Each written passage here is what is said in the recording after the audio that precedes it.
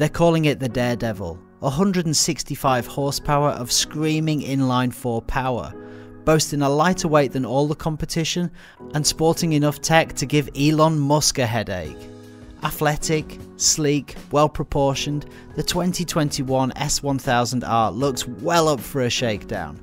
But is it enough to take on the competition, including bikes like Kawasaki's lightning fast ZH2 and KTM's very own headbanger? In fact, I feel another SuperNaked battle coming on the Knox channel in 2021. The Daredevil versus the Beast. But before that can happen, the pre-battle discussion, and in our case, a quick look at the spec sheet will have to suffice for now. The S1000r has a new S1000rr derived engine that retains the 165 horsepower the old model had, and the torque is more or less the same at 84 foot-pounds. The new engine is now Euro 5 compliant, and overall the bike's weight has been dropped by 6.5 kilos to 199 kilos wet, with an extra reduction of 4.8 kilos available should you want to go for the M package with the carbon wheels. According to BMW, this is around 15 kilos lighter than any of the direct competitors. There are some revised gear ratios in 4th, 5th and 6th gears that are longer and designed to reduce noise and fuel consumption. Now, I've ridden the S1000r a few times as my good friend has one, and I can confirm it's a fantastic engine, loads of power and grunt everywhere in the rev range, and it really didn't leave me wanting for any more. Of course, after the S1000rr and 1250 GS, many people will have been hoping for the shift cam technology, and may be disappointed not to see it on the S1000r, but let's just shed a little bit of light on that subject. At last year's EICMA launch, we had a long conversation with Max Renko, the chief engineer on the S1000r, who was also responsible for the S1000XR. And he did allude to us that any following S1000r wouldn't have shift cam. The reason? Well, the S1000r is a roadster. It isn't about changing up into second gear at 90 miles an hour like a sport bike does on track, and real world road going revs are much lower. In fact, Max was really confident that they could get phenomenal performance for an S1000r motor without shift cam. I think we have to just remember the engines that shift cam is used on. On the S1000rr, it's used to make a high revving inline-4 motor much more torquey in the low RPMs, and then in the 1250 Boxer Twin, it's designed to improve the power right through the rev range up to the higher RPMs. As the S1000r is designed to rev much lower than the S1000rr, they can tune the motor for lower end torque and peak power at a lower RPM, which is obviously much more suitable for real world road riding.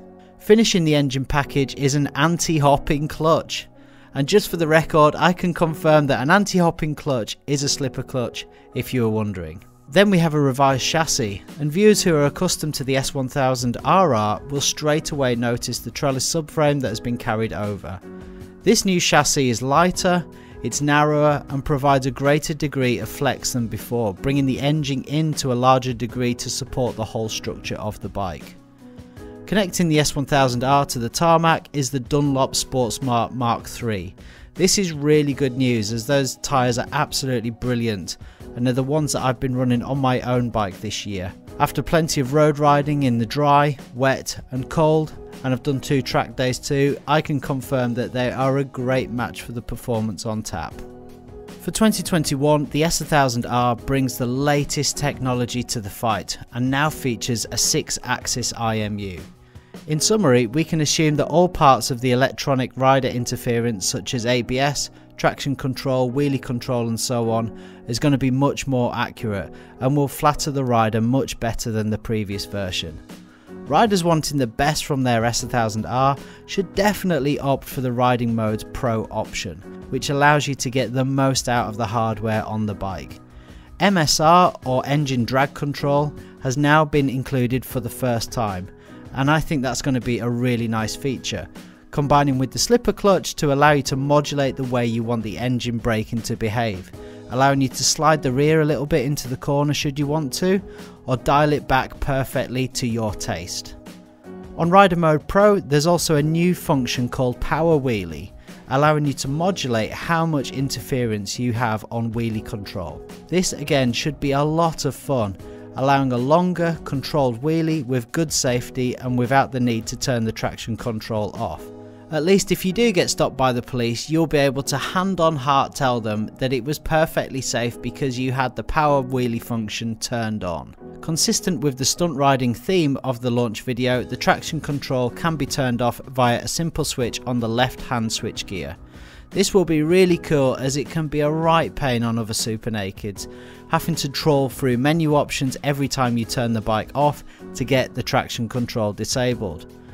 And while I saw plenty of wheelie and burnout action in the launch video, I didn't see any stoppies, which to me was really surprising because they brought a world-class stunt rider in for the job, leading me to believe that like a lot of the new bikes coming out, you wouldn't be able to turn the ABS off and therefore making stoppies pretty much impossible. After a check with BMW, I can confirm EU law does not allow for ABS to be turned off unless the bike is designed for off-road. However, in the Dynamic Pro mode, there is a setting to turn the ABS rear wheel off and deactivate rear wheel lift mitigation, allowing for skids and stoppies with the front ABS still activated, which is really cool. Probably more relevant is the fact that modern ABS seems to turn on at the slightest whiff of rear wheel lift, and on track it's quite common to get the rear wheel in the air under hard braking. So it's really good to know that this setting will allow some rear wheel lift and should make track day riding much more enjoyable, allowing deeper braking without the constant ABS chatter through the brake lever. The S1000r now has the BMW TFT included. I've used this on a few models now, and in my opinion it's market leading. And although I really like analog and the clocks on the previous model, loads of riders out there love a good TFT, and this one is the best out there. Completing the bike is a revised design package. I personally think it looks great, particularly in the Hockenheim silver colour, and you can see the styling cues from both the S1000rr and the F900r in the front. So, on paper at least, BMW do run the risk of underwhelming prospective buyers, with other SuperNakeds like the ZH2, Super Duke R, Tuono and Street Fighter V4 all producing much more power. In a top trump of SuperNakeds, the new BMW S1000r is unlikely to be your card of choice. However, there are a few reasons why this S1000r might still be enough to outperform the competition. Firstly, on any SuperNaked bike, it's not necessarily the power output that's important, it's how you put that power down onto the road. When we did the ZH2 versus Super Duke R SuperNaked test this year, power definitely wasn't the issue, but getting that power down was. Full throttle on those bikes not only has the front wheel in the air, traction control lights flashing left, right and centre, and handlebars slapping around all over the place, it's actually pretty scary.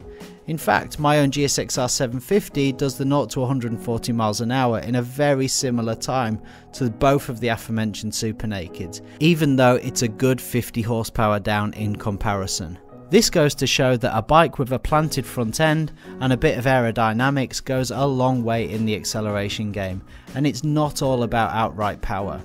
And secondly, while horsepower seems to be more of an attention grabbing spec than weight, it is no doubt a massive contributor to performance. If the S1000r is 15 kilos lighter than its competitors, this should make a big difference. Not only in outright performance, but in handling, flickability, and just the sheer management of a big 1000cc motorcycle. With both of those considerations in mind, I'm expecting the S1000r to be every bit as fast as the other SuperNakeds out there. Although I still think the ZH2 in-gear performance is likely to be anything this side of a Eurofighter. Finally, the other trick that the S1000r has up its sleeve is its price. Starting at just over £12,000, it represents a significant saving over some of the other bikes out there. However, before you get too carried away, once you start adding a couple of packages like Dynamic and Comfort package and the Endurance chain, we're more looking around the £14,300 mark. Even at this price, the S1000r represents really good value with electronic suspension, a full suite of rider aids and that BMW quality.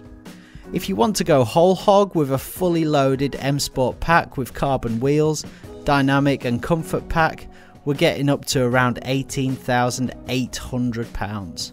In summary, and all things considered, I think the S1000r is shaping up to be a real contender. It has a brilliant spec and could surprise a lot of people out there, and I personally can't wait to swing a leg over one.